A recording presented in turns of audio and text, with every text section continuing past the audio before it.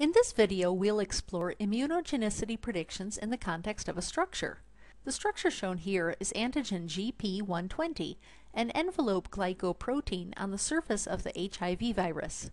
GP120 is a target protein for vaccine development. The locations where GP120 can potentially contact antibodies is known as the B-cell epitope. Our goal is to locate candidate positions for this epitope. I'll start by rearranging the views so we can see the analysis view and the structure view simultaneously.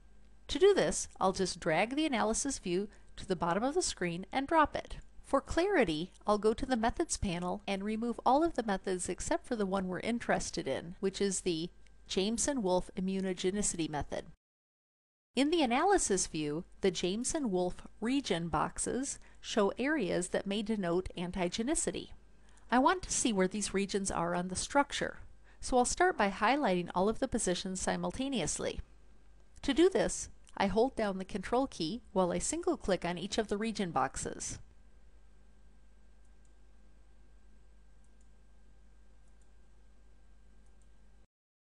The regions are simultaneously selected in all views, as you can see from the aqua highlights in both the analysis and structure views. Now that we've selected the initial candidates for the B-cell epitope, I'll mark them by changing their color to orange. To do this, I'll click on the Style tab and open the color bar and change the fill color to orange. Finally, I'll double-click on the background to reveal the orange color that we just selected. Now we want to look for large patches of orange that may indicate a nice antibody binding site. We'll want to look at all sides of the structure. I'll start by double-clicking in the center of GP120, and next I'll use the Structure Center on Selection command. I'll change to the Rotate tool, and now I can just rotate the molecule in any direction using my mouse.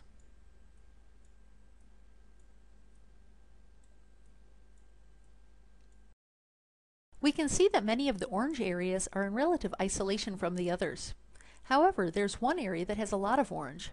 This is most likely to be the site where the antigen contacts its antibody.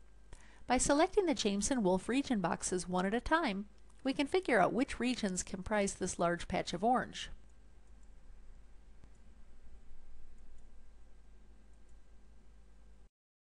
Now I'll select only the region boxes in the area of interest and color them pink. This is our candidate for the B-cell epitope.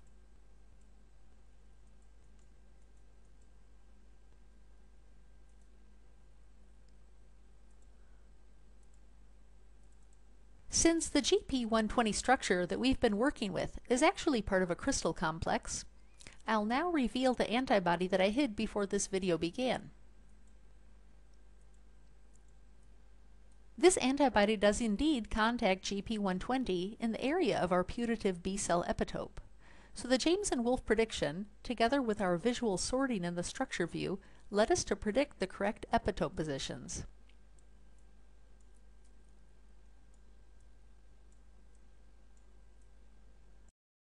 If you have further questions about epitope prediction in Protean 3D, or any other questions about our software, please visit us at www.DNASTAR.com or contact us at support@DNASTAR.com.